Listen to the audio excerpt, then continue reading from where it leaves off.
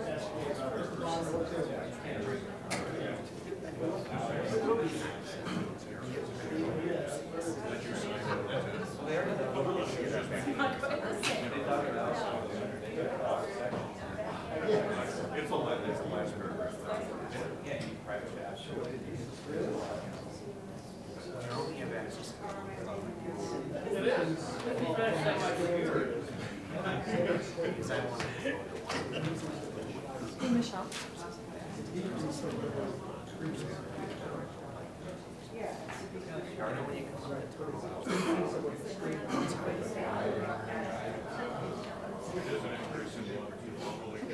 Just send me a quick email if you want to. Okay.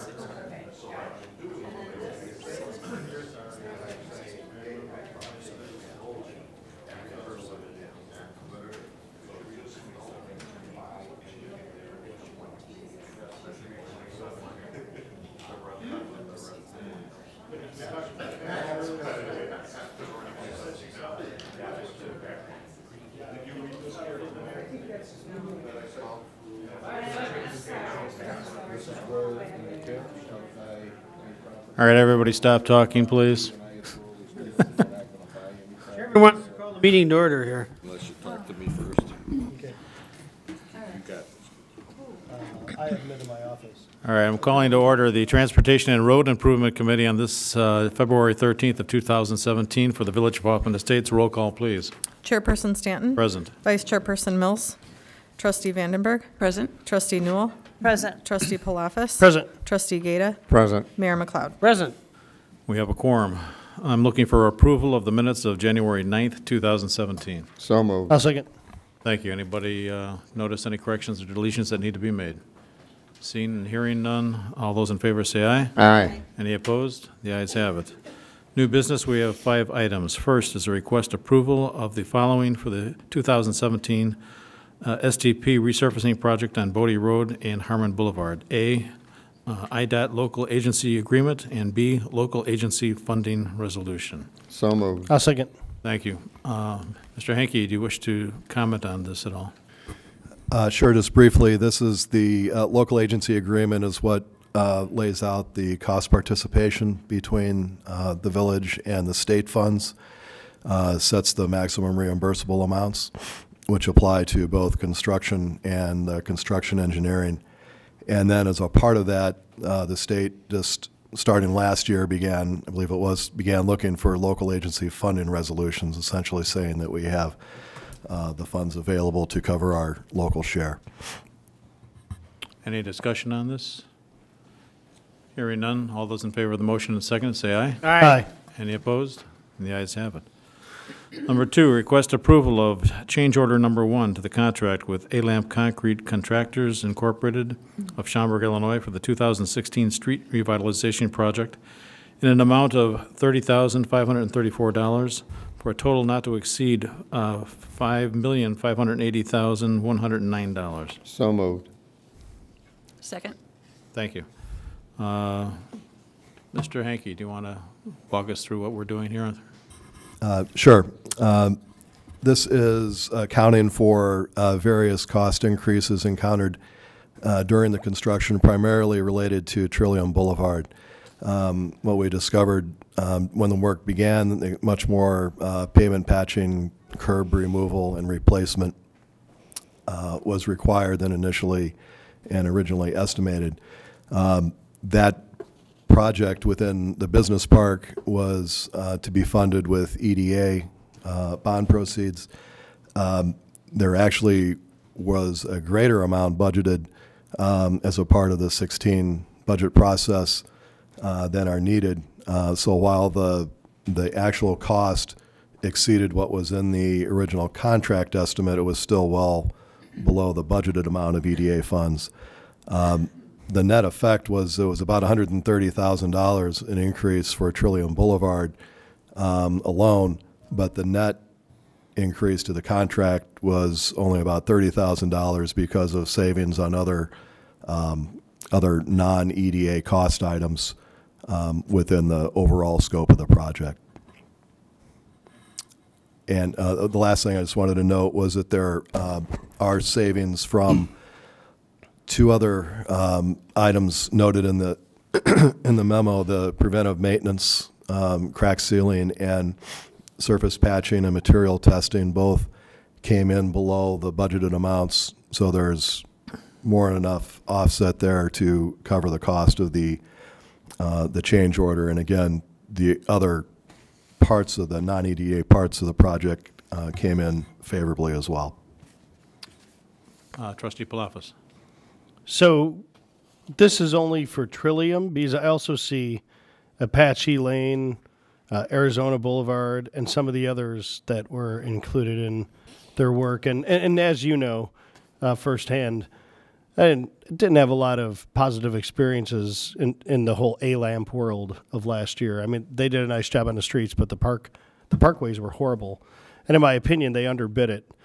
And it seems like, they had to get subs to hurry up, and do, damage control. I mean, the weeds in the parkways were, waist high in some areas. And I'm not exaggerating in one bit. So I don't know, is this money really for that? Or is it for, that's why I asked, is it really Trillium? Or is it kind of rolled up into bad work that they did elsewhere where they had to get better because they underbid? I think it's more related to the cost increases for things like Trillium. We added a sidewalk pedestrian ramps and a crosswalk at Fairview School, which wasn't originally in the scope. There were some additional sanitary and storm sewer, improvements that were incorporated and again kind of encountered in progress. So I think it was the cumulative effect of those items and not them bringing in the sub for the restoration work. Yeah, I believe you. Noted. And I hear and what hope you're saying. that's the case, because I would hate to think that where they experienced, and I think in good faith, and I don't know any of them, they probably had the best of intentions, but once they got behind, there was just no. But the quality of the dirt, there was just a whole bunch of things there that became some issues in multiple parts of the town, other than just over in Norman and Winston. Understood. Where it was most highlighted. But nevertheless, I just wanted to make sure of those things, so thank you. Mr. Norris, did you want to address anything? No? Okay. You're good. Anybody else with any other questions on this? All right, we have a motion and a second. All those in favor say aye. Aye. Any opposed? The ayes have it. Number 3 is request amendment to the material testing contract with Applied Geoscience Incorporated of Schaumburg, Illinois, for the 2016 street revitalization project in an amount of $15,000 for a total not to exceed $115,000. So moved. I'll second. Thank you. Any questions on this? Michael, do you want to just explain why the additional $15,000? Sure. There are a couple things to point out.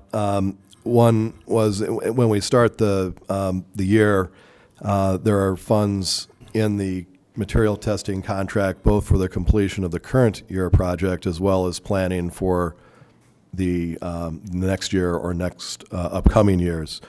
In going from 2016 to 2017, we have an increase of about 5 more streets being done in 17, and about a little over $500,000 more in cost in 17 than in 16 that weren't originally reflected in the 16 material testing contract. I did want to note one thing as well that unfortunately I left out, and that is that the budgeted amount for material testing in the 16 contract was $125,000, so that with the increase of $15,000, it's still under the budgeted amount for 16. Thank you. Any other questions based on that? Okay, seeing none, all those in favor of the motion and second, say aye. Aye. Any opposed? The ayes have it.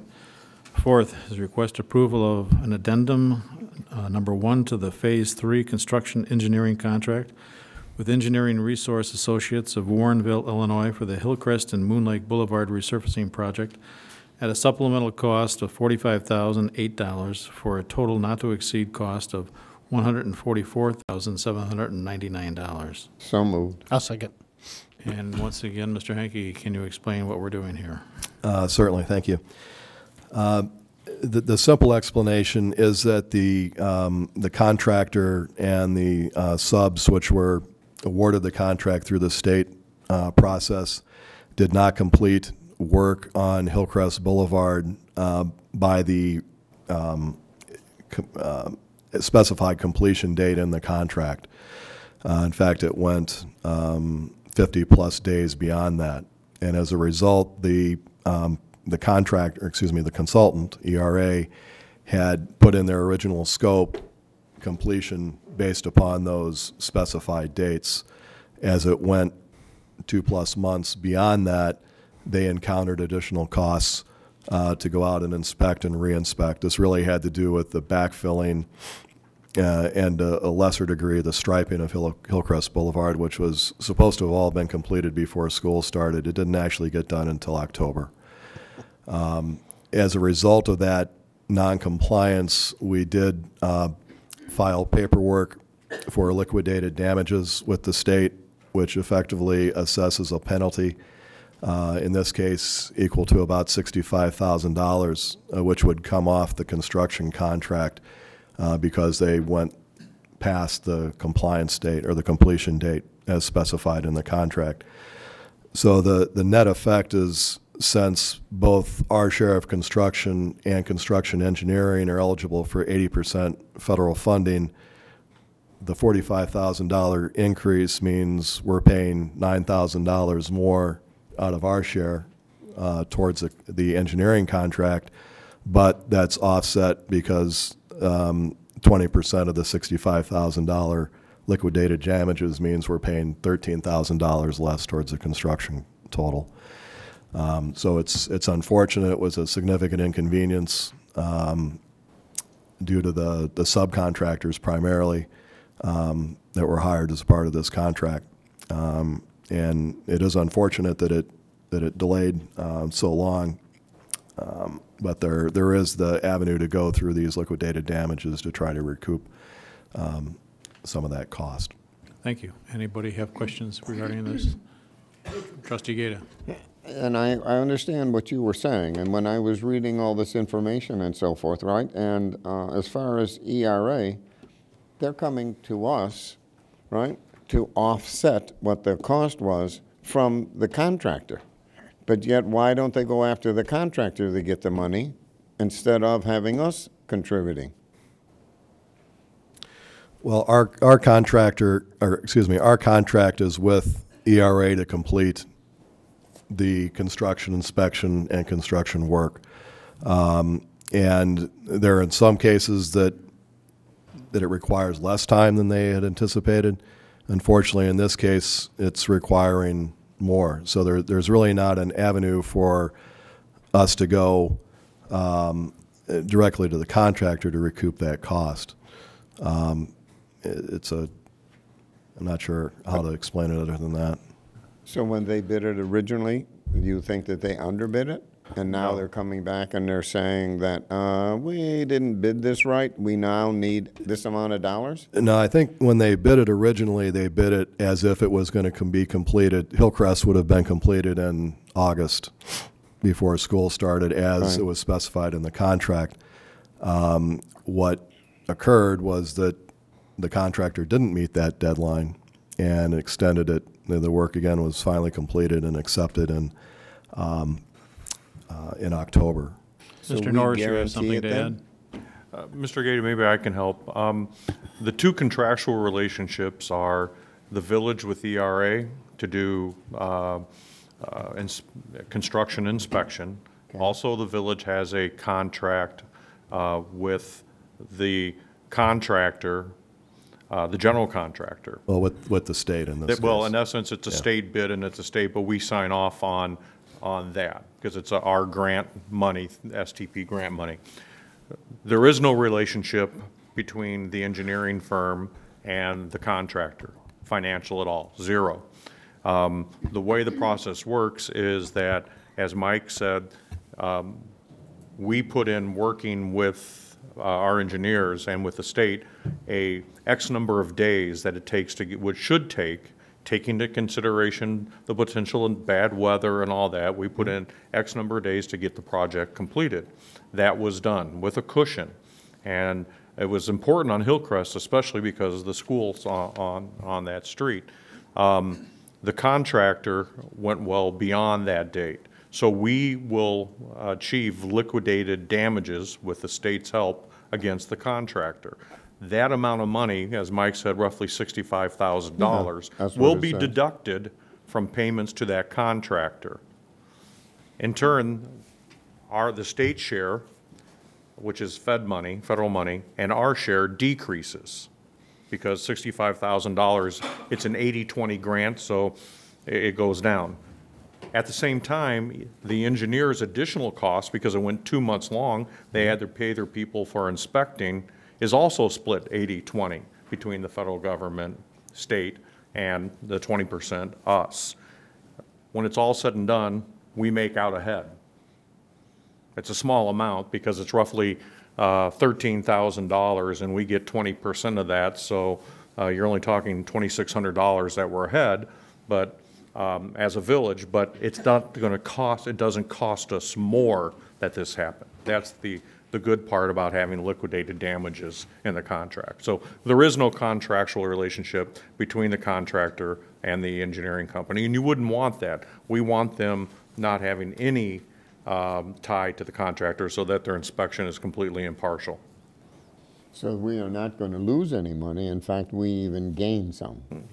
If you consider Even the though- amount of staff time and everything we had to put in because of the contract or anything, Well- no, we didn't gain anything. Correct. But from a budget-to-budget standpoint, yes. Oh, well, you've answered it. Thank you, Mike. Appreciate it. Yeah. Any No- other no further questions here?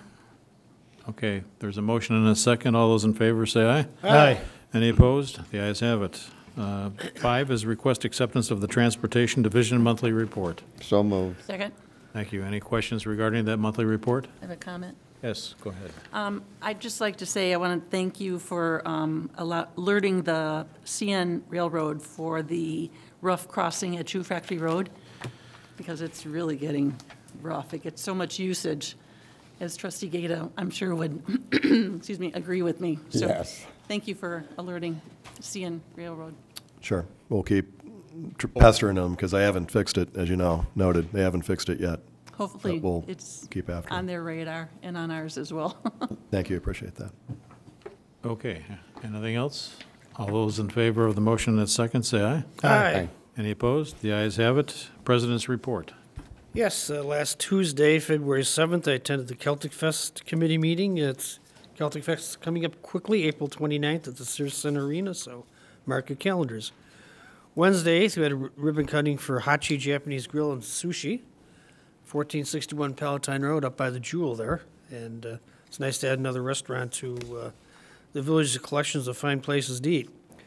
On Thursday, I went on the International Shopping Center Convention and Windy City Bulls retail tour event that Mr. Kramer was influential in putting together with the Bulls. And so we toured our shopping areas up there, Sutton Crossing and the Arboretum, to show what is available for folks and the brokers. I think we had like 60-some brokers there. It was a really good turnout, so good job.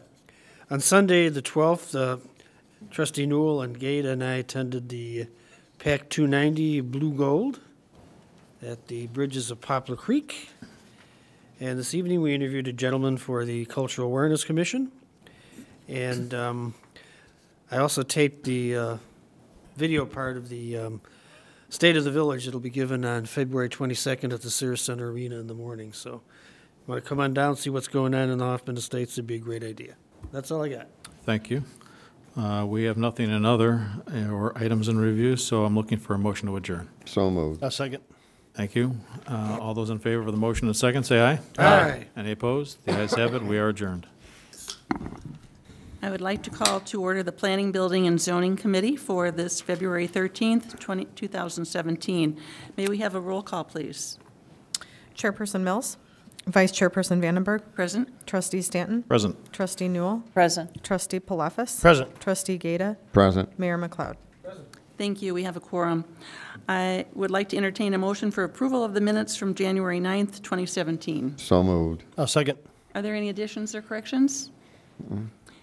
Seeing none, all those in favor, please say aye. Aye. Opposed? The ayes have it.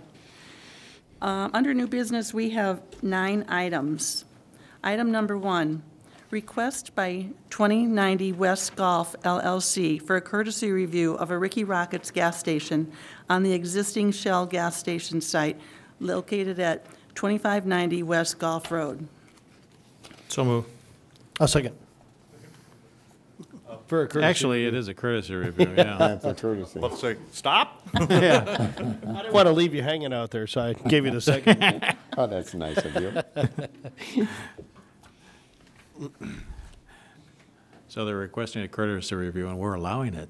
How's that? It's pretty awesome of us, isn't it? Thank you. I would like to please state that it's understood that your appearance before the Planning, Building, and Zoning Committee shall not constitute any village board endorsement, support, or implied approval of the subject property. You also understand that the final project approval or denial shall only occur through official village board actions. And I believe Mr. Heidner signed this agreement, and do you agree to this as well? Fully understood? Would you please state your name and address for the record? Sure. Mike McKinnon, 26W490 Churchill Road in Winfield. Eric Grabowski, 878 Summerhill Drive, Aurora, Illinois. Thank you. And I would just like to remind everybody that this is not a planning and zoning meeting, that will not go into intricate aspects of the project at this time.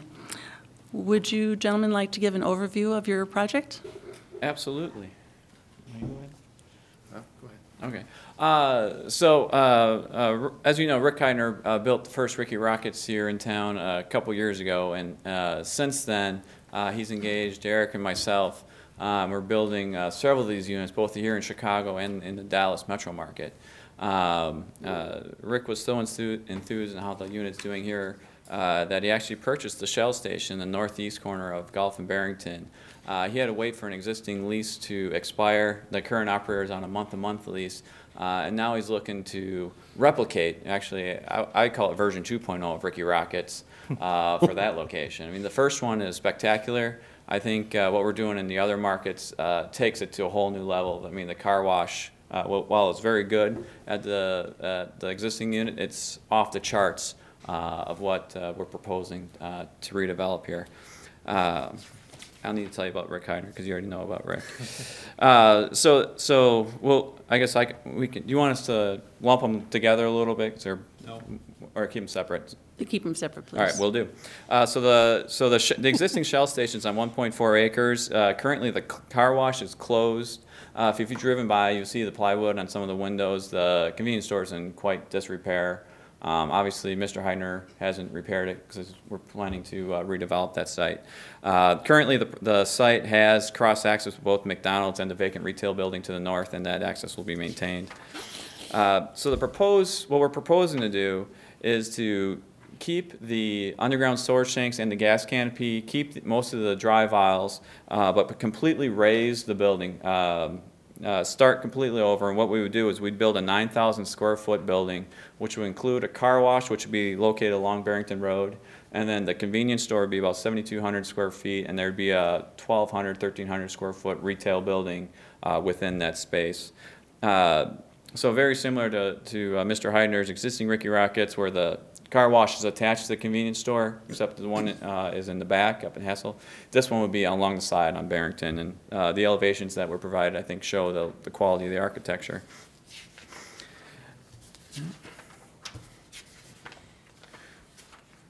You want to go into the architecture, or Mr. Grabowski? As far as, I mean, I think you can see the car wash architecture, especially along Barrington Road. I mean, all the glazing. I think they meet or exceed what is currently being provided in town. it's designed to mimic the building as we have over on Barrington and Hassel as well. Did you bring any boards or anything for the audience to also view? We brought a PowerPoint, but we weren't sure how to connect that up this evening. Yes.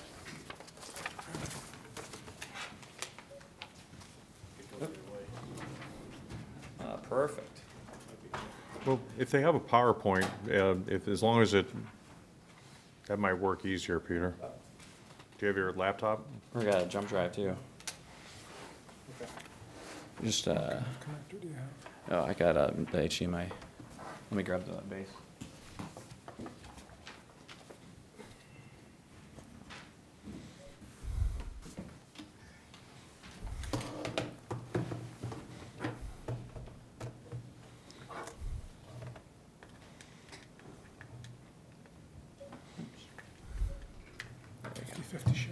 Yep.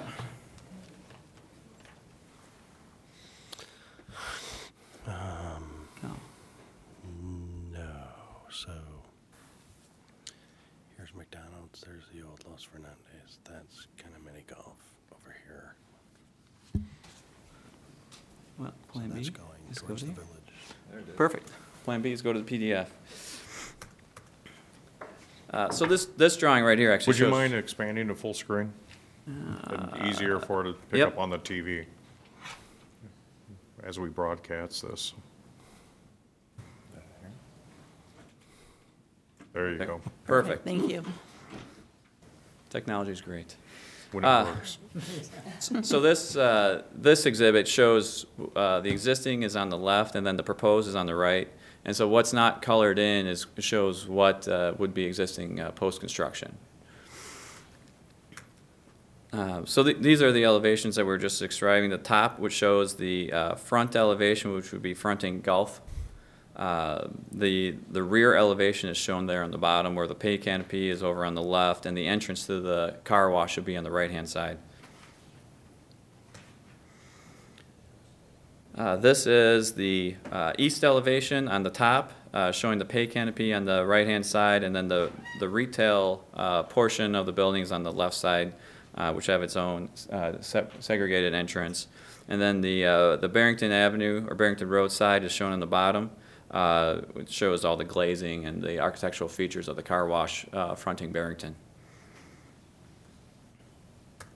I won't mix 2595 with 2590. Thank you. Does that conclude your presentation then? Yes. Okay. Pete, do you have anything you want to add to this at all?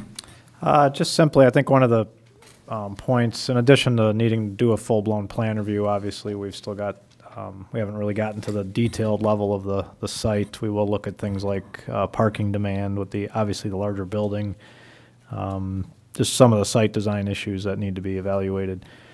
And a special use permit would be required ultimately for the gas station car wash.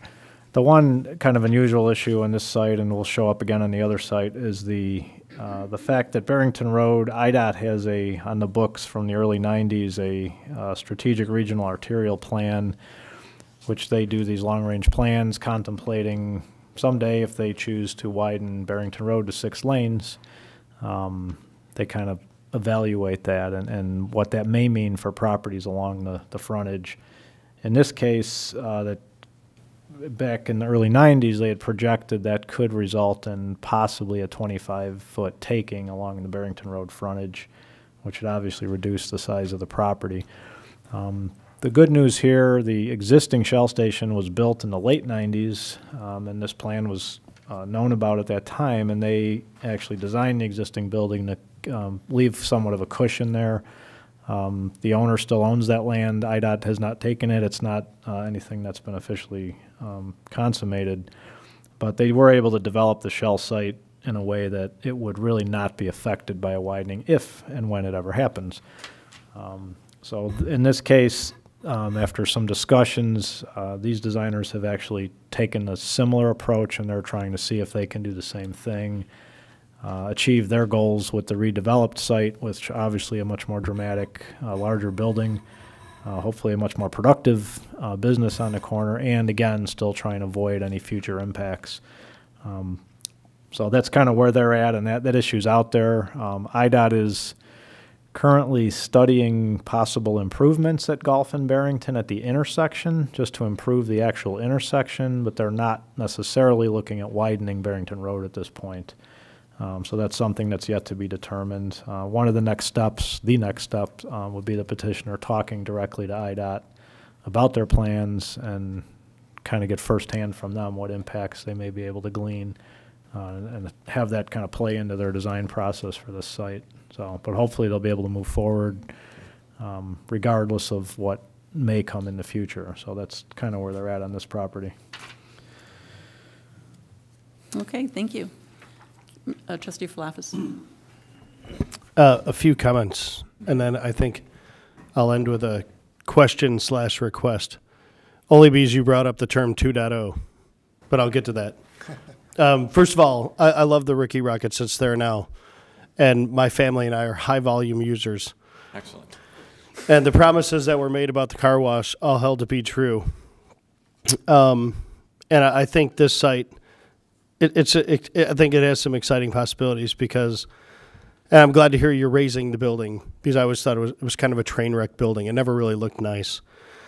And the unique feature it does have, but that the other building doesn't have, is you have that drive-through to the west side there. So I don't know, maybe the opportunity for our 5th Starbucks, perhaps. Just a recommendation, my favorite. But looking forward also to, you know, that car wash never seemed to work very well. And then about the car wash, like at the existing Ricky Rockets, every once in a while, you know, the car wash has to be maintained, which I completely understand. If there's some way to communicate, like a button push or something, that the car wash is being maintained, so perhaps you don't select a car wash thinking as soon as you're done fueling, you can jump into the car wash line because the orange cone's there, that would be really cool. It would also be cool if you could use the codes interoperably at each gas station. You know what I mean? If your point of sale would have to be tied in together with the software. But like I said, you brought up the 2.0 thing. So it got me thinking of that. And I'm a software guy. Do you know somebody can do that? Yeah, I know a few people could do it, but I don't know if you'd want to hire them. But the final thing is, I noticed on your elevations here you have the rocket, but the Ricky's not on the rocket. And is it going to be? He will be. He will Okay. be. Because that could be a deal breaker. Just saying.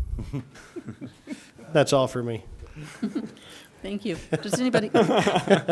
Trustee Newell. He brought it up. I want to know which way Ricky was going to be pointing.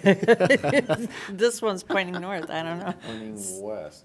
He will be pointing west, yeah, the rocket He'll will be point going west. west? Oh, okay. Mr. Heidner, do you want to chirp in on that? Are there any other questions? Trustee Stanton. Is there any talk, Pete, of using any feet on Gulf Road as well, besides the Barrington Road, to expand Gulf into 6 lanes there?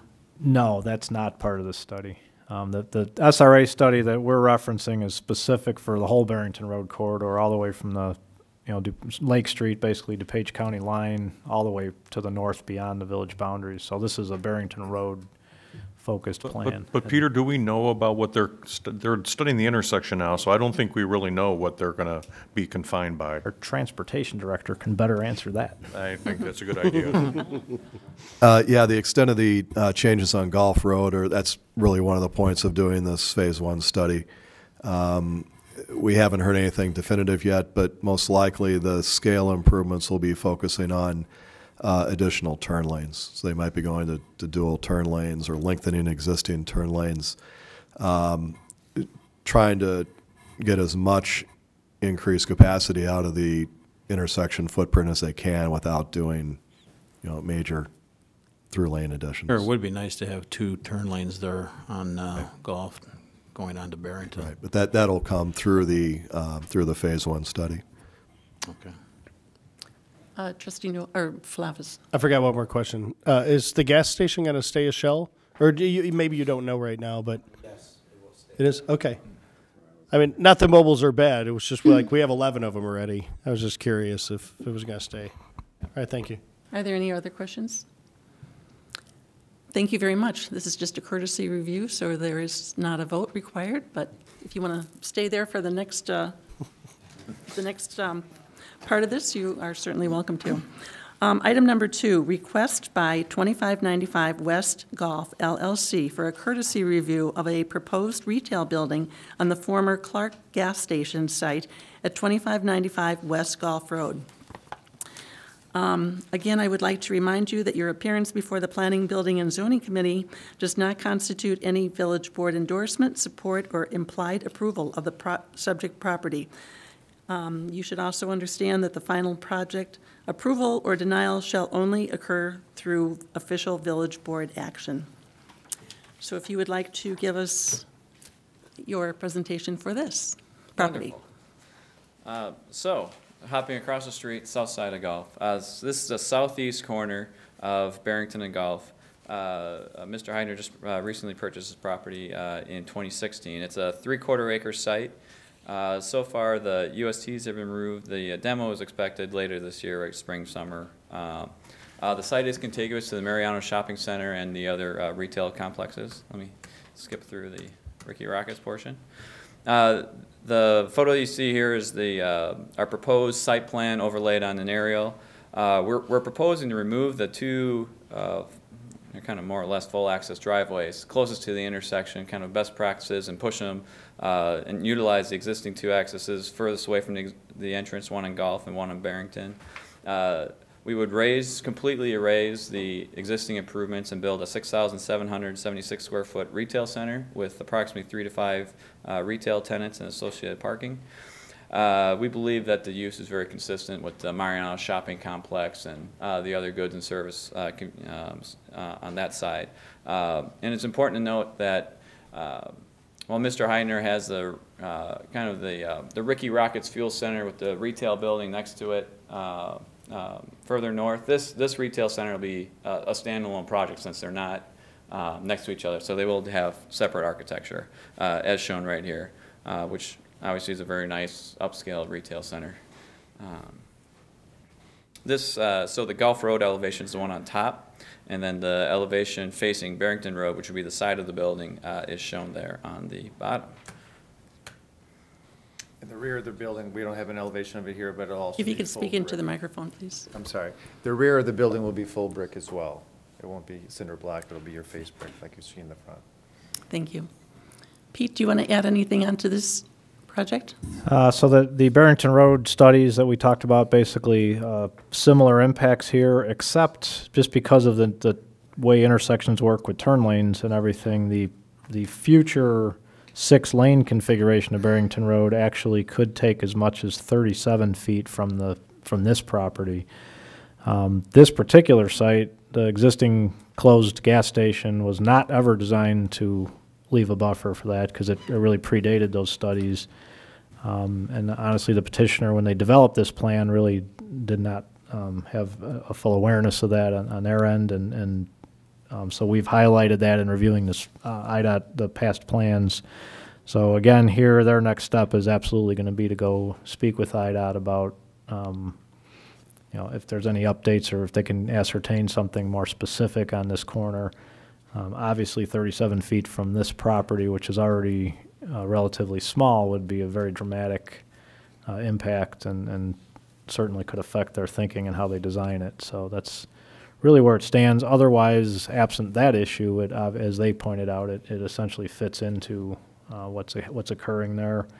We would end up with one gas station on the corner in the other project and not here, which hopefully would end up with a more productive, what's left as far as retail versus gas station, since neither of those 2 sites seem to be, haven't been very productive for quite some time. So that's really all we have to add there. Thank you. Are there any, Trustee Stanton? Cross easements with Mariano's, are you thinking of getting one? We really have not looked into that at this time. I guess that probably depends on what IDOT tells us as well. Yeah, it might be behoove you to try to look into that, because if you can get cut out of 37 feet, you may need parking on Mariano's property as well. Right. Thank you. Are there any other questions? Mike? Oh, Trustee Gata. Oh, I know I'm a long way off from you Oh, on you're that, way at right? the other end. It's cold over here. Yes. What type of tenants are you looking to go into those buildings? It would be similar to like you're seeing in the Mariano Center neighborhood retail, just depending on who wanted to go there. We would market to those types of uses, maybe some food uses or, just general retail. Not in competition with the other ones that are in that shopping center? That wouldn't be that's not the goal. Okay. That's all I have. Thank you. Trustee Newell? Just one question. So then when you be putting this building and you're taking away this old gas station, you're taking all those old tanks out and everything else and Yes, the tanks doing are already, remediation and everything and, yeah, they've been removed already. oh, they have? Okay, all right, thank you. Thank you. Are there any other comments? Thank you for your presentation. We look forward to you coming back to us. Thank you. Thank you. Item number 3, request by Odessa, Illinois LLC for approval of a restrictive covenant and lease agreement for maintenance of a retaining wall in the right-of-way. So moved. I'll second. Thank you. Pete, would you like to comment on this, or? Actually, Mark will. All right, I'll take Mark. So during the construction of the Odessa site improvements, there were many changes out in the field necessitated by the field conditions. One of those was the presence of some underground utilities, private utilities, on the west side of Beverly Road. Odessa submitted plans to the village, and we were reviewing them when we noticed the contractor was already building the wall. When the wall was completed, it was found to be encroaching in the village right-of-way. Because of the presence of the underground utilities, Odessa requested the village to consider the attached restrictive covenant and license agreement to allow the wall to exist in the right-of-way. It doesn't encroach into the areas right next to the pavement. It's back of the pavement a ways. And Odessa is accepting all maintenance in perpetuity, as well as providing the village with an indemnification should there be any damage or accidents resulting from the wall being there. So the agreement was drafted with Assistant Corporation Counsel and the Odessa's attorney, and we've gone through it very carefully and believe that it does suit our purposes. Thank you. I would like to mention that on page 4 of the agreement, section 15, the village's zip code is wrong. Only one of them's wrong. Only one.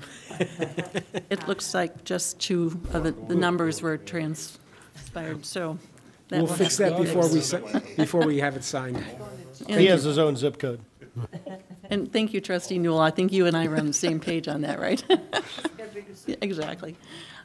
Trustee Gata, did you have a question? Yes. Did you say the wall is up already? Yes. And what's the height of it?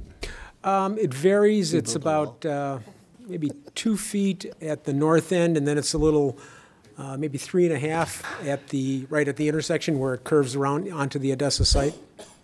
Okay. And what is it? Is it brick? Is it It's concrete? one of those unilock walls that you see all over the place. I mean, it's an attractive-looking wall. Think the name Keystone, even though it's not that brand. Similar to it. Okay. Mm-hmm. And when was the wall completed? November?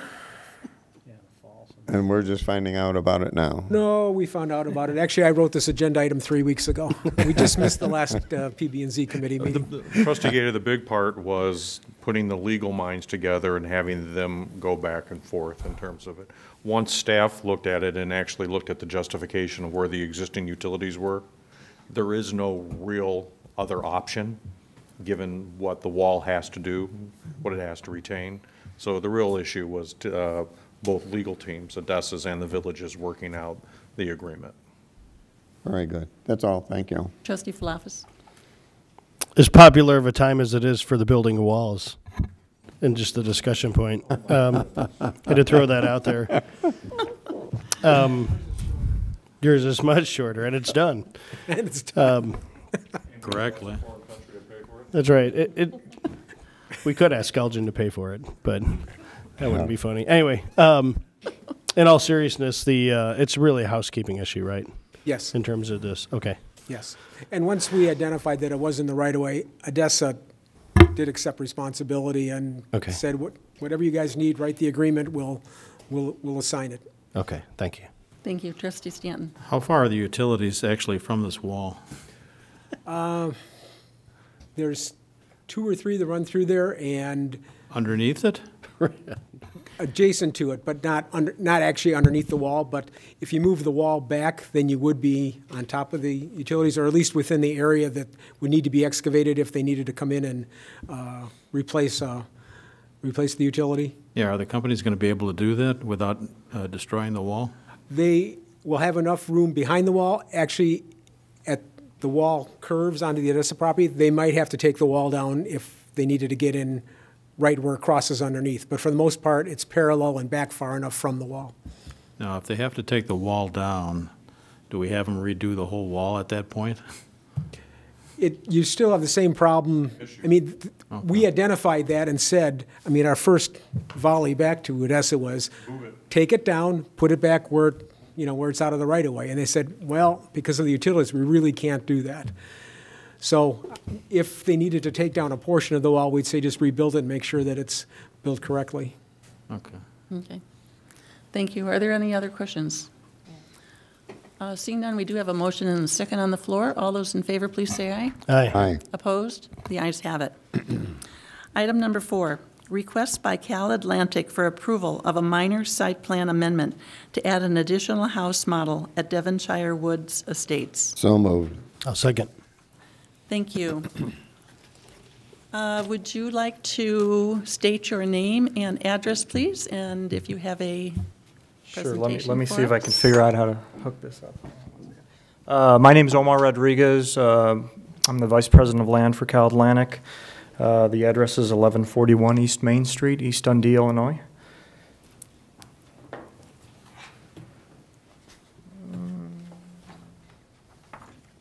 The expert is on his way. Calvary. Okay, good. New laptop, so I'm not really quite sure how to hook this one.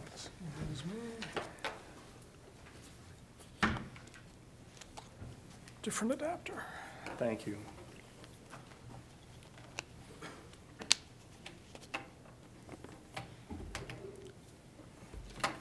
I was scared there for a minute. I was going to have to use the projector. Thanks. Good evening. Thank you. Again, Omar Rodriguez with Cal Atlantic. Thank you for taking the time. So Cal Atlantic purchased 38 home sites in Devonshire Woods Estates in May of 2016, received approvals from the village for product site plan approval, I believe in March, if memory serves, of 2016. Approval was for 6 two-story plans, 1 ranch plan, and a modern split-level plan. That is the lineup that was approved by the village early in 2016. The Ridgefield was the ranch, the Kensington was the split level, and the balance of the plans were two-story plans. We've been open for sales since December of this year. Took a little longer to get open than I think we would have liked. The good news is we've had a great deal of success, a lot of interested people coming through the doors. And one of the items of feedback that we received was the desire of the consumer to have a larger ranch. So the Ridgefield that I just referenced starts at 2,170 square feet. The request before you today is to add the Carrington, which is a approximately 2,400 and change square foot ranch, larger kind of different program, offers an optional 4th bedroom, some separate dining and living areas, lives a little bit differently than the current ranch that we offer. The Carrington, it's been a while, but if you'll recall, was actually a plan of discussion during our meetings originally in March of 2016. At that time, we couldn't commit to add the plan because it's an extremely wide, large footprint plan, and we weren't sure that it would satisfy the FAR and lot fit requirements of the community. So we've subsequently kind of looked into that, and it does fit on about 50% of the home sites in the community, and it is something that we think we would benefit in adding, and as well as the general public. Carrington itself, like I said, is 2,436 square feet. It's more than 65 feet wide, which is why we were hesitant to agree to add it in the first place. Has a covered porch, 3-car garage, consistent with the rest of the community. I think your packet included A, B, and C elevations, but these are them for the Carrington. We actually didn't get it. We have in the our Ridgefield packet. in our packet. Oh, We I'm have the sorry. Ridgefield elevations and floor plan. However, Mr. Norris did pass on through an email in PDF. I have seen it before. Okay.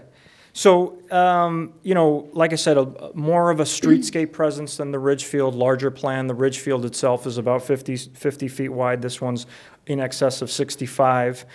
This one, because of its width, allows you to do some different things on the front elevations, offer a front porch area, which this buyer type typically enjoys. In comparison to the Ridgefield, as I mentioned, it's a wider plan, larger square footage, still includes this 3-car garage, will include all of the kind of the typical features that we agreed to in Devonshire Woods Estates in general, concrete driveways, the hardy siding, those types of things. What I did here was kind of include a side-by-side of the Ridgefield and the Carrington, just so you could get a general sense for the differences in the elevations.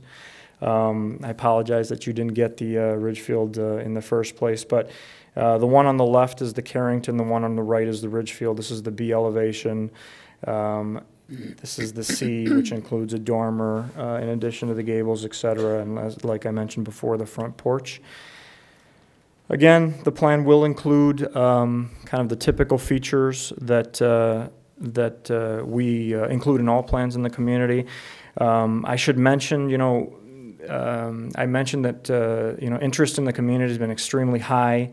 I believe we have 10 or 11 sales to date. We've been open a little over 2 months. So there's a lot of interest in the community. Hopefully I'll be before you sometime next month to start the process for Beacon Point 2, Amber Meadows.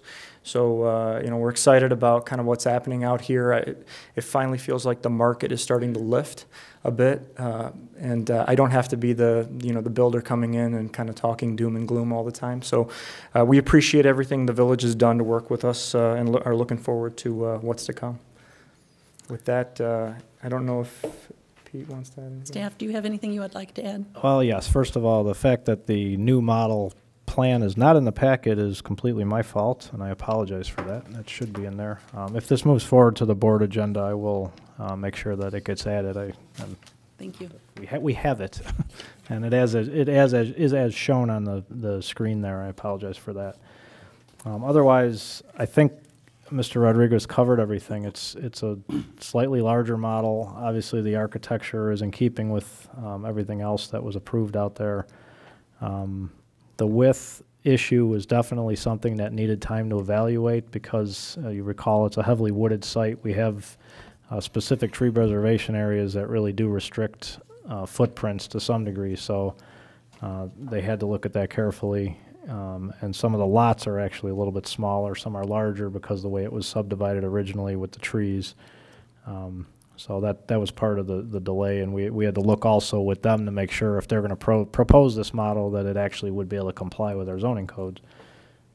Other than that, it is generally consistent and is larger, so it's not unusual for something like this to happen once a builder gets into a development where they have a chance to actually get the firsthand reaction from the public and the buying customers and make adjustments in their product lineup. So this is pretty typical to have something come forward like this.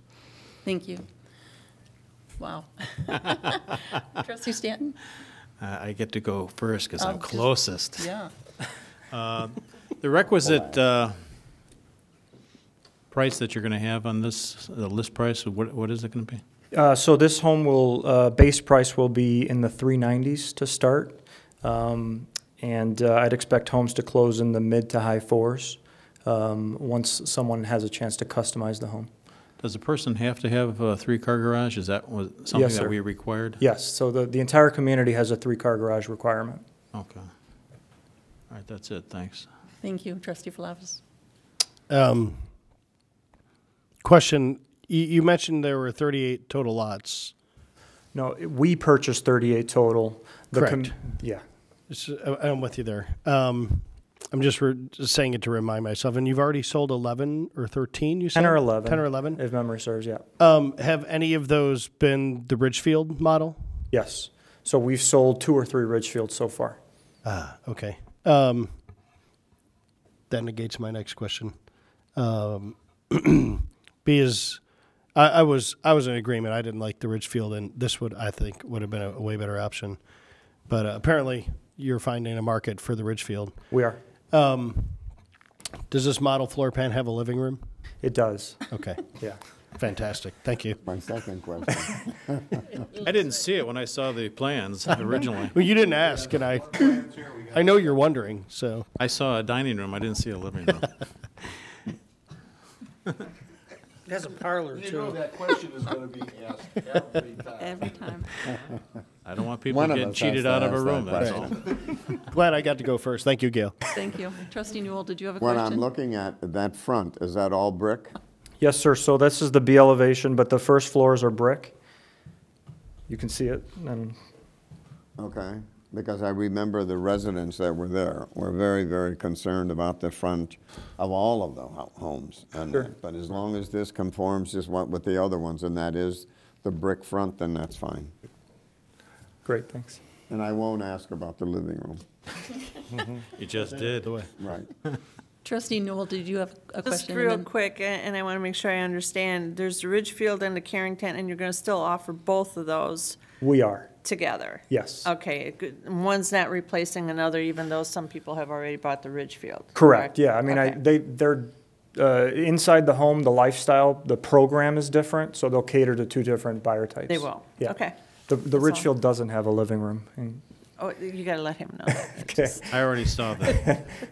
Trustee, Mr. Norris? By the way, that's an inside joke. I guess. I gathered, yeah. I just wanted to clarify the response to Trustee Gata.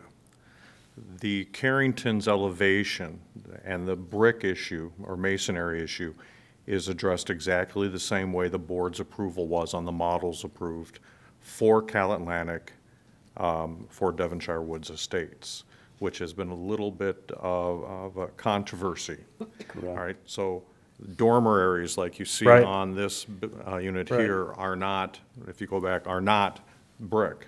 Right. There are some options, like the bay window. Correct. That they have, that the bottom part underneath the window is not brick. Yep. So the Carrington elevations will be held to exactly the same standards that the Planning, Building, and Zoning Committee, the board approved when they approved Cal Atlantic for Devonshire Woods Estates. Okay, Okay? yes. Can I ask you a question about the brick? Is it? Yes, ma'am. Is it face brick or full masonry brick? So There's- yeah, I mean, it depends on the location. It has to do with kind of structural elements. So depending on what we have to load and how we can load it in terms of weight, the material, it's the exact same brick. They literally take it to a facility and have to custom make kind of the elements. So as Mr. Norris just mentioned, it depends on where it is. If you looked at it visually, it would look no It different. looks You would exactly not the be same. able- It's exactly the same brick. It's the same die lot, everything. They literally have to, it's actually more expensive to do the upper elements of this than it is the lower because of the labor involved in constructing it. So that'd be a good test for somebody, see if they could identify which was face and which was I- masonry, and I- they would be We have a model out there, people are more than welcome to go look, yeah. great. I think it looks great. Are there any other questions from the board? Is there anybody from the audience that would like to say anything? Well, hearing no other questions, we have a motion and a second on the floor. All those in favor, please say aye. Aye. Opposed? And the ayes have it. Thank you. Item number 5, request approval of an ordinance declaring village-owned land as surplus and authorizing public notice of negotiations to acquire and redevelop village property. So moved. I'll second. Thank you. Mr. Kramer, would you like to give us some comments on this? Since Actually, you're- I was going to. Oh, Mr. Norris, would you? The village owns a parcel on Apple Street that was granted to the village for a well back when the original shopping center and parcel A were built. When the village went to Lake Michigan water, the well that existed there was capped and removed in accordance with IEPA procedures. The owner of the Hoffman Plaza Shopping Center is in the process of doing a significant redevelopment of that center. And in order to address the stormwater issues that arise because that center was built pre-MWRD standards, they need a little additional property, and they've asked the village to consider selling it. The village had an appraisal done of the property. We know the fair market value of the property. We are following a process that's statutory to sell it, which means the board is going through the process to declare it surplus. We will advertise it in the paper. Anyone can bid on it. It's up to the village board to decide who the board would sell it to, the village would sell it to. One of the requirements is that it whoever does bid on it has to tell us how they would use it, and hopefully it will fit into the approved TIF plan, tax increment financing plan, and redevelopment standards that already exist for that area. This is the first step in selling the property. Thank you, Mr. Norris. Are there any other questions from the board? Hearing none, we have a motion and a second. All those in favor, please say aye. Aye. Opposed? The ayes have it. Item number 6, request by Das Beer Garden LLC for an amendment to the 2-year agreement between the Village of Hoffman Estates and Das Beer Garden LLC for the Village Green Beer Garden 2016 to 2017 regarding A, participation in the Platts concert event in 2017, Section 7.C.3, and B, Section 7.1, or B, Fourth Fest. So moved. Second. Thank you. Mark, would you like to So comment? almost a year ago, the village approved a 2-year agreement with Das Beer Garden for continuing the Das Beer Garden at the Village Green. Last year, Das Beer paid a total of almost $47,000 to the village in commissions, fees, taxes, and utilities. That included amounts for the Fourth Fest as well as the Platts concert and the Thursday night concerts, and the rest was from the everyday operation of the beer garden. So that's a 2-part request. The first part is probably a little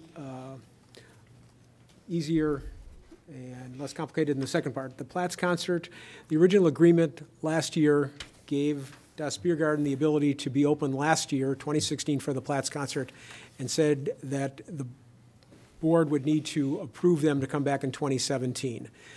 So that's the first part of this request.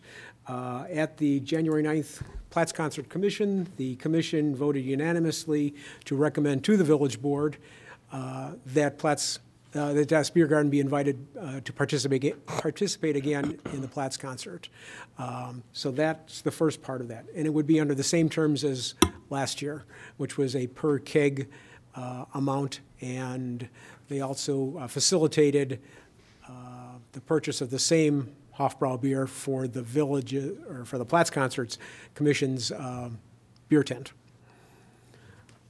If there's any, And a sale, a percentage of some food items, the pretzels. right, correct. They were allowed to sell just the pretzels, no other food items. Right. So are there any questions on that portion? Or if not, I go on to the Fourth Fest.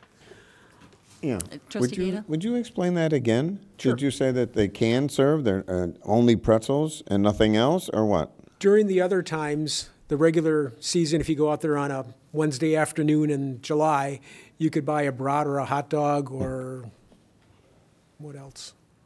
Well, the pretzels with the cheese and so forth, yes. So that kind of Yeah. stuff. For the Platts concert, you only buy the beer when you're out there, Mark. I was going to say only the brat, but so as not to compete with the other food being provided by Levy in the past, and some of their selections, because they do the German plates and they do some sausages and they do other things. The consensus last year was to restrict them to just pretzels and the beer. So that's what was the deal last year, and that's what's being proposed for this year. And that's acceptable to the proprietor of Das Beer. I noticed, because he's in the audience, and I was going to say, is that acceptable to you? Andrew, would you come up and identify yourself for the record, please? Yes, hi. Andrew Hartman, owner of Das Beer Garden, LLC, 9196 Falcon Greens Drive, Village, Lakewood, Illinois. Thank you. And yes, Trustee Gata, that is. That is acceptable to you. Okay, that's fine with me then. Okay, Mark, do you want to go into the second part then? I'm sorry, Trustee Flavas? I was just going to say, the pretzels Andrew sold with the authentic German cheese he had was, what Levy had was in no way competition. Absolutely not. Blew him off the face of the earth. Right. Although and it was so successful, the event was so successful last year, there was a couple of times where they almost ran out of beer. Yeah. We had to do some, Ran out of beer. some fast calling with the distributor. So the event together was successful, and we look forward to again partnering this year. Like Mark said, we all voted unanimously to have the same. Hopefully, we'll have better weather, so we get a bigger lunch crowd this year. But as long as you admit that our fest was more fun than the 4th of July, I think I'll vote for it. Other than that, we're good, right? Echoing there. Okay. No comment. I would totally concur with Trustee Flavas that with the addition of Das Beer this year, we had so many compliments on everything that you brought to the Platts concert, especially with your connection with Schamberger Beer and the decorations that he provided for us and that you provided for us.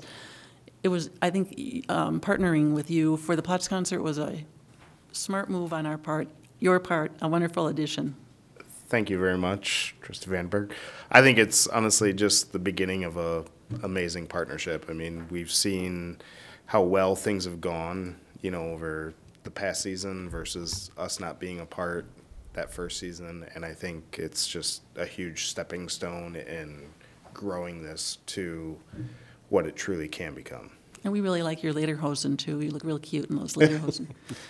See, I couldn't say that. But. Yeah. Trustee Gata?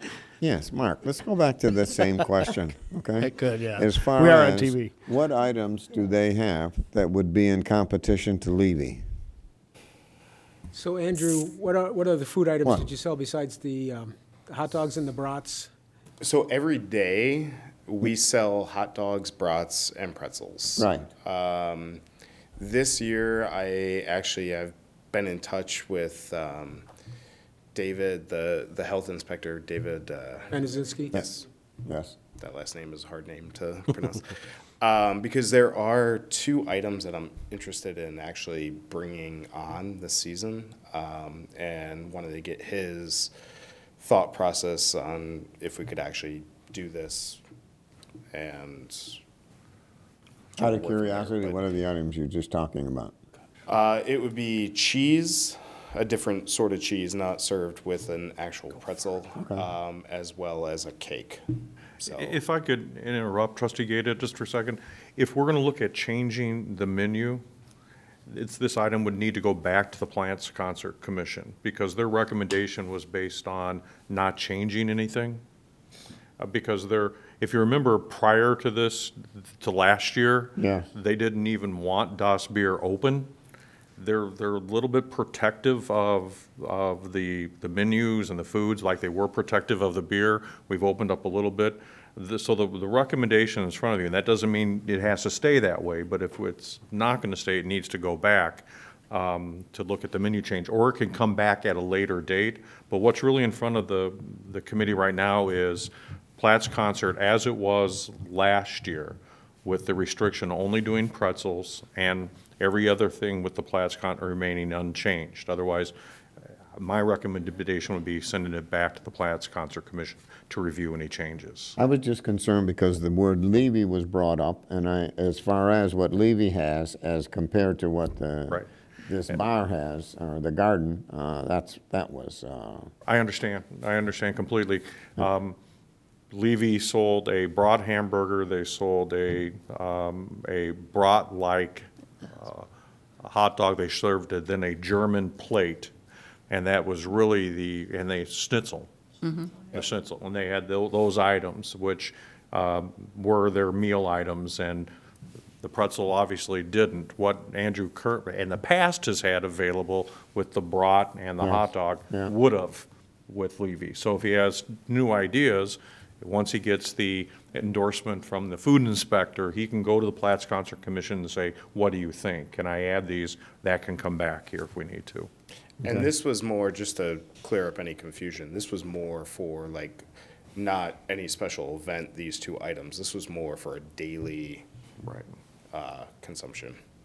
Okay. So, which is really more up to you and David and not even up to us. So apologize for the confusion. Okay, Mark, do you want to continue then with B? Sure. So the Fourth Fest, last year, and the 2-year contract includes Fourth Fest last year and the Fourth Fest this year. So what's being proposed is to modify the terms for the Fourth Fest for 2017. Last year, Das Bier paid a alcohol vendor fee of $2,500, a food vendor fee of $750, and that was to sell the pretzels. In addition, they provided a commission to the village of 35% of their sales, which is over the 15% higher than the regular commission from day-to-day sales, which is just 20%. When I did some rough calculations with the fees and with the commission, that amount didn't even cover the cost of buying the beer, much less adding in the labor and the other costs that Andrew incurred. So based on that and some surveys, some other festivals, we're recommending to reduce the vendor fee, the alcohol vendor fee, to $1,000, and the commission down to 25%. 25%.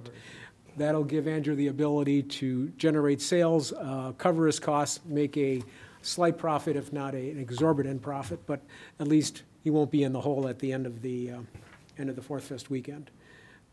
We did note that there was a concern last year, and we tracked the beer sales in 2015 and 2016, and it was within $100 of each other. So the presence of the beer garden did not appear to detract from the normal sales during the Fourth Fest, which is one of the primary concerns, and we weren't sure how that was going to go, and it was complementary as opposed to taking sales away from the regular beer sales. And it's clearly two different markets, people that are looking for the cheaper Miller Lite versus a more expensive but heartier Hofbrau beer. So I'm told. I would. Thank you. Are there any questions before the board? Andrew, do you want to add anything to that, or?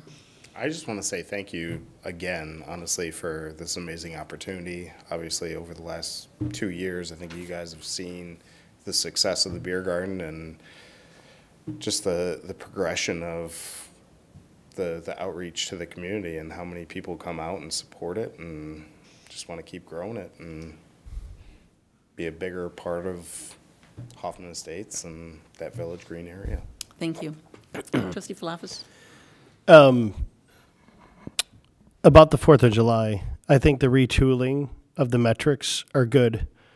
And as Mark, you were describing this, it reminded me of our Levy vote last week. Sometimes Mark's able to put such good deals together that it actually does put a squeeze on the vendor or the supplier. And we could have such a good deal that it hurts them, which hurts us in the end, believe it or not. And at the heart of me, I'm a money guy. I didn't know how you were going to make money last year with that deal and the 4th of July. I could see it with us. Sure. Because we're the far better and superior commission. But aside from that, the numbers were just, really high. I mean, you would have had to have a blowout. So I think this is good. Just say in yes. sense. So aside from my self-complimenting, I think it's a good deal. Yes. I think it's fair. Yeah. Yeah, it is. Good, thank you. Well, we do have a motion and a second on the floor, so let's vote on it. All those in favor, please say aye. Aye. Opposed? The ayes have it. Thank you. Item number 7, request acceptance of Department of Development Services monthly report for Planning Division. So moved. I'll second. Are there any questions?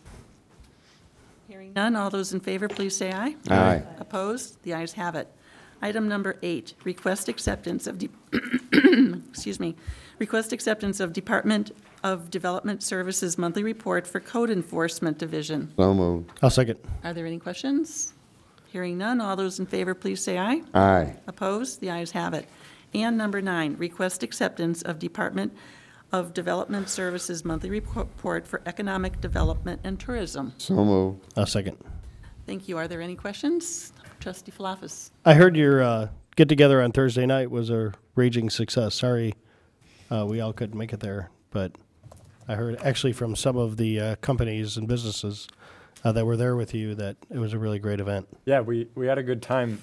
As the mayor said, 60 people came out, and not all of them stayed the entire time. We probably had 35 or 40 that ended up staying for the game, but it's always hard, I think, to get people not only to leave their office early, and if they're a broker in downtown Chicago, to get them to drive the hour out here, but then to stay late into the night if they have families or something, it's tough. So we were very pleased with 60 people coming out, and as the mayor said, we had, I think, 54 on the bus that we toured around. That's great. It was a great time. Great job. Thank you. Mr. Kramer, is there anything else you'd like to add? Nothing else. Okay. Thank you. Well, we do have a motion and a second on the floor, so all those in favor, please say aye. Aye. Opposed? The ayes have it. President's report? Yeah, just one more item as the Daily Herald reporter is leaving. Daily Herald did interview a gentleman who had relayed his experience with the Hoffman Estates Police Department on his Facebook page. Oh, yeah. That was great. Self-discharged large black man who at 1:30 in the morning got off the tollway because his wife wanted ice cream. He was inadvertently speeding. He was stopped by the police, gave the police his registration and license, and said, "Oh, by the way, I have a concealed carry license also." And he said he was concerned. It's 1:30 in the morning in Hoffman Estates, and he's a big black guy with a gun. What's going to happen? And the police officer ran his record, who was fine, gave him a warning, and he went on his way. And I think it speaks well to the professionalism of our police department and the necessity for people, the police and the non-police, to try to cut down on some of the rhetoric and the tension. So it was a great story. Thank you, Mayor. Yes, it was. Thank you for pointing that out. Is there any other business or items in review? I don't think so, so I will ask for a motion for adjournment. So moved. I'll second. All those in favor, please say aye. Aye. All those opposed? The ayes have it, and we are adjourned. Only for me to go into the next one. Hope you're getting overtime tonight. I know, I'm telling If you you. want to take a break, I'll take it, but You like a break or no? No. Okay. I would like to call together the General Administration and Personnel Committee on this February 13th, 2017. May we have a roll call, please? Chairman Vandenberg, Present? Vice Chairman Stanton, present. Trustee Mills, Trustee Newell, Present. Trustee Palafis. Present. Trustee Gata, Present. Mayor McLeod. Present. Thank you. We do have a quorum. I'd like to entertain a motion for approval of the minutes of January 9th, 2017. So moved. Second. Are there any additions or corrections? Seeing none, all those in favor, please say aye. Aye. Opposed? The ayes have it. And under new business, we have 4 items. Item number 1, request approval of a resolution increasing the number of members for the Commission for Disabled Citizens from 9 to 13 members. So moved. I'll second. Thank you. Is there any discussion? Trustee Falafis? I have the benefit of residing with the chair, but I think it'd be beneficial for some of you to hear other great ideas that the increase in number of members will bring to the village. So, plus you've waited here all this time. Michelle, would you like to come up and say a few words? Not to put you on the spot. Mind just introducing yourself? I know we all know you. Love to. Michelle Palafis. I live at 3825 Bordeaux Drive in Hoffman Estates. Thank you. So in general, what our commission is planning on doing, in light of the history of what's going on in our state, and I don't know if you know what is going on in the state of disability, and it's nothing current. In fact, it's years and years in the making. Currently, there's 19,000 people on the wait list for services in our state. We used to rank 51st, but because of a judge forcing some movement off that list, we've risen to the grand number, 47th in the nation. And so we have a real catastrophic situation happening for our families that live in our communities. What we're seeing is agencies starting to fold into agencies. We're starting to see parents looking for other places outside of schools, outside of agencies for help. And so, believe it or not, we're starting to see more traffic on our commission. Not only traffic from our residents, traffic from perimeter residents from other communities, we're also starting to see traffic from agencies calling us, asking us, hey, what are you doing as a commission? And so because of that, I've been out recruiting people, and we've filled our commission at 9. And now we've had even more interest of people who want to sit with us and try to strategize what's the best way we can collaborate to offer the most for the people who are in our community. And I'm all about collaboration. If we can make a stronger muscle for other people and use our resources well and not duplicate, you know, maybe we can create a better situation until we figure the rest out, if you will. So we're here requesting if we can expand our little commission and hope that you'll see the same. Thank you very much. It's a small commission, but it's a forceful, powerful one that does so much good work. Yes. So thank you very much. You're Are there any welcome. other questions before the board? Hearing none, we do have a motion and a second. All those in favor, please say aye. Aye. The motion passes. Congratulations. Thank you very much. You're welcome. That's a really cute top, too, by the way. Item number 2, request acceptance of cable TV monthly report. So moved. I'll second. Thank you. Any comments or questions? Hearing none, all those in favor, please say aye. Aye. Opposed? The ayes have it. Item number 3, request acceptance of Human Resources Management Monthly Report. So moved. I'll second. Questions, comments? Hearing none, all those in favor, please say aye. Aye. Opposed? The ayes have it. And item number 4, request acceptance of Legislative Operations and Outreach Monthly Report. So moved. I'll second. Are there any questions for Jen? Hearing none, all those in favor, please say aye. Aye. Opposed? The ayes have it. President's report? Nothing else, Madam Chair. We do not have any other items or items in review, but I would like to wish everyone a happy Valentine's Day for tomorrow. And may I have a motion for adjournment? So moved. I'll second. All those in favor, please say aye. Aye. Opposed? The ayes have it, and we are adjourned.